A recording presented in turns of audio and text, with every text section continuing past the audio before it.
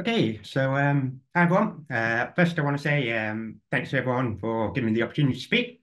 So I'm going to tell you a story today that we published in autumn last year, and I'm going to tell you about essentially how the early embryo makes heterochromatin, and specifically how does it silence transposable elements. So, for some background, I'm sure kind of doesn't really need much introduction, but transposable elements are selfish genetic parasites that are able to copy and paste themselves within the genomes of their hosts, and in doing so, have been extremely successful, particularly in eukaryotes, where they generally make up between 5 and 90% of their host genome. And that's certainly the case in animals.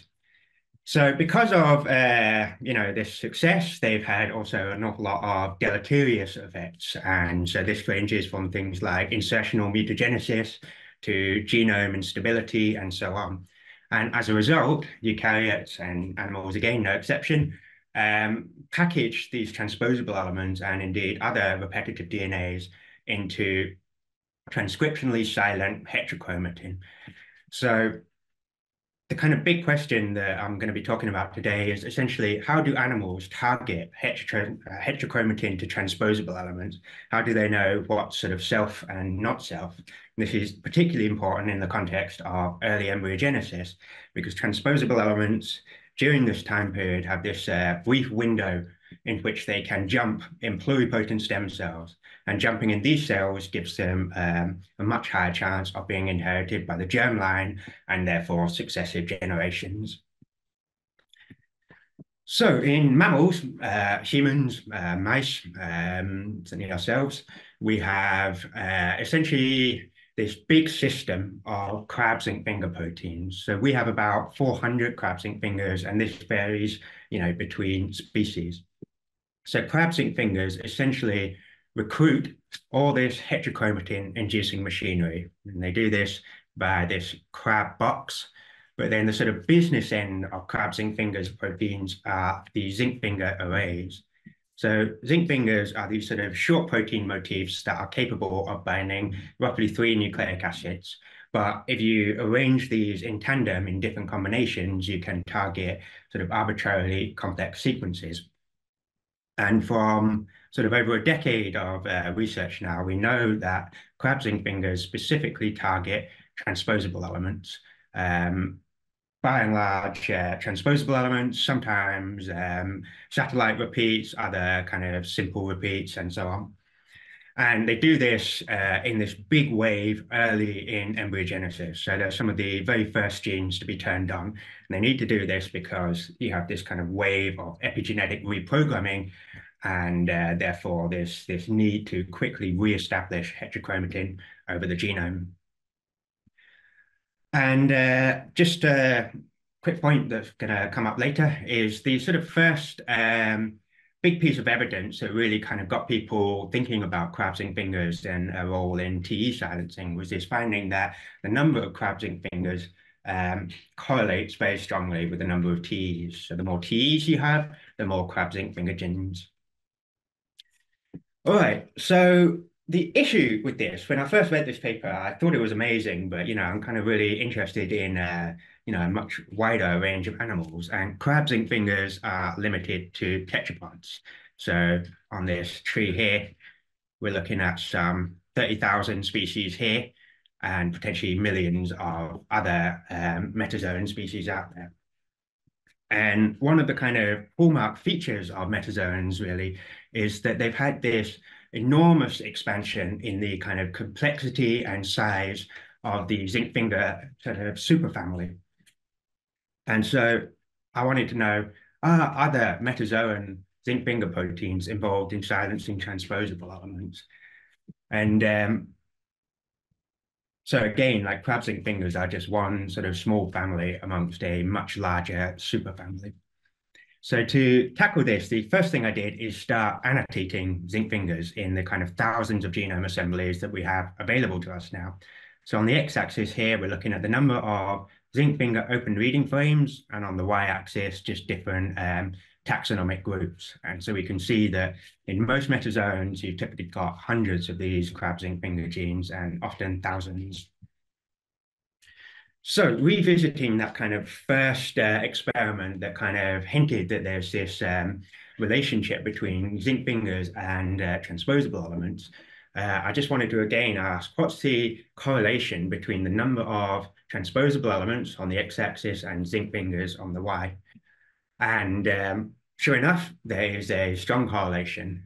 So this is not now just crab zinc fingers, but this is all zinc fingers across all metazoans.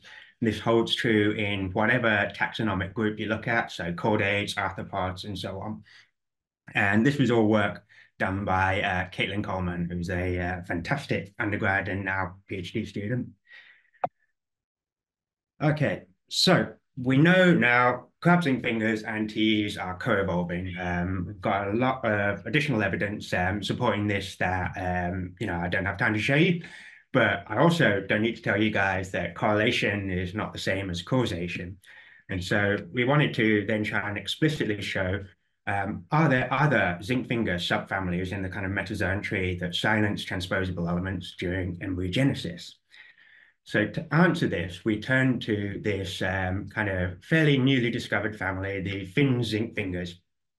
So these are found in sopriniform fish, where the copy number ranges from anywhere from around 10 to 700. So this is very typical of metazoans. And if you look at the typical gene structure of these, it consists of this array of zinc fingers. And then upstream of that, we have this novel domain of unknown function, which we've dubbed this fins domain. And the one kind of clue that this is doing something important related to heterochromatin is that it has these conserved little motifs here that we know are strongly associated with transcriptional repression, and especially transcriptional repression through heterochromatin. So we took this big effort to re-annotate all of these genes in zebrafish and found a lot more than in previous annotations, and then wanted to ask, when are these genes actually expressed? And we find that using this amazing data set from White et al., that we look at a time course of the zinc finger gene expression from the fertilized zygote at this stage all the way to day 5. We see that zinc fingers, each one of these lines here is a separate zinc finger. Zinc fingers are expressed in this big burst in embryonic development. So this kind of gray bar here is essentially the timing of zygotic genome activation. So these are really some of the very first genes to be expressed. And more than that, their expression correlates very strongly with the expression of transposable elements in those same embryos. So this gives us a big clue again that these fin zinc fingers really are doing something related to these transposable elements.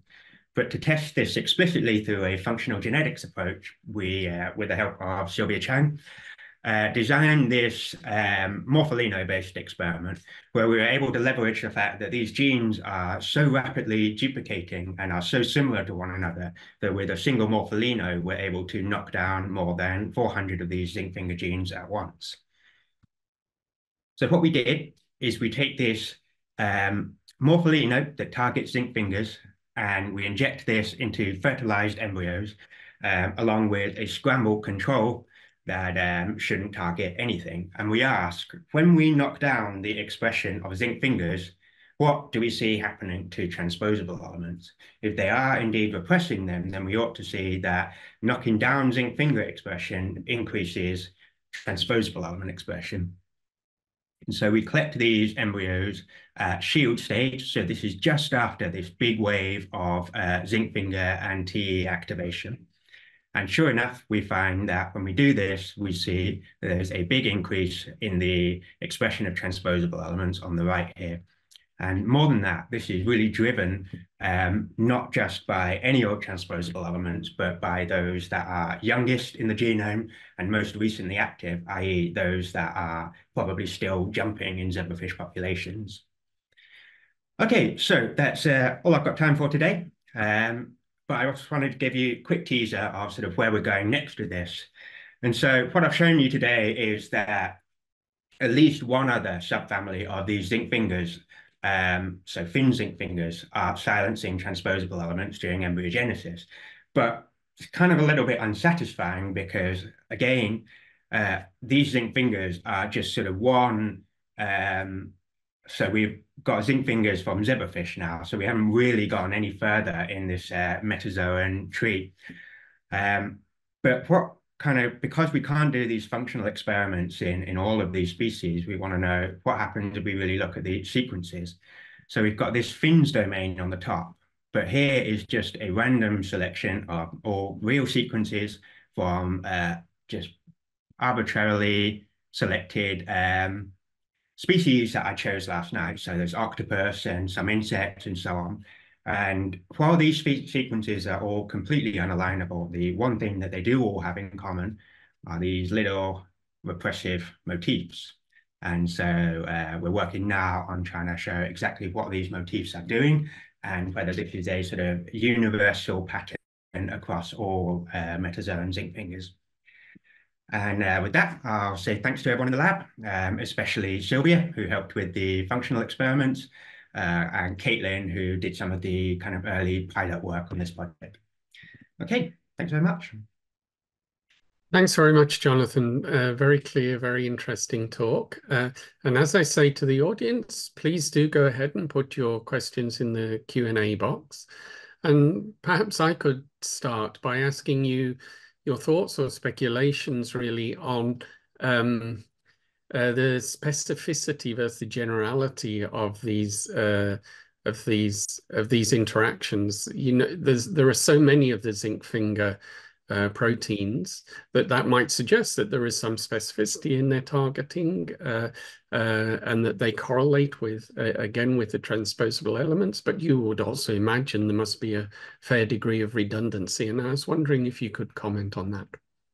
Yeah, definitely. So there is both a huge amount of redundancy amongst these in that you will often have multiple zinc fingers that target the same transposable element families.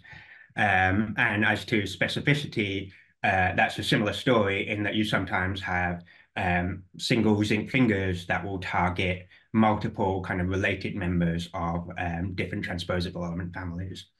But yeah, these genes are being duplicated extremely rapidly. And so there's a lot of pseudogenes, certainly, but also redundant genes and so on.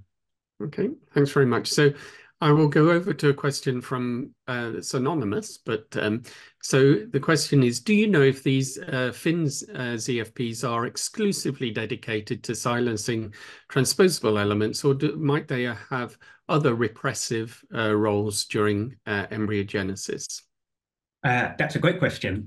So certainly we're pretty sure that some of these target other repeats, so things like satellites, but perhaps more interestingly is that there is one big gene family that they target, and that is other fin zinc fingers. So both crab zinc fingers and especially these fin zinc fingers target themselves. So we think there are some interesting negative feedback loops going on there. Thanks very much. Second question, this one's from James Gahan. Do you have any idea if this is metazoan specific or occurring outside of animals? I think this is pretty much a metazoan specific innovation. So zinc fingers are found throughout eukaryotes, but only metazoans have undergone this kind of enormous increase in the sort of complexity of sequences that they target. Okay, thanks. And the last question that's on there at the moment comes from, no, there's one more coming up. This one's from Olga Rospopov, and she starts off by complimenting you, Jonathan, by saying it's a fantastic talk as usual. And she asks, did you try to stimulate the structure of FINZ ZFPs? If yes, does it resemble the structure in 3 helices observed for the crab domain? So it's the structural homology between these proteins. So yes, they don't, basically because these sequences are so short, it's hard to really say that they structurally resemble one another in that they're just bits of string occasionally with an alpha helix in them.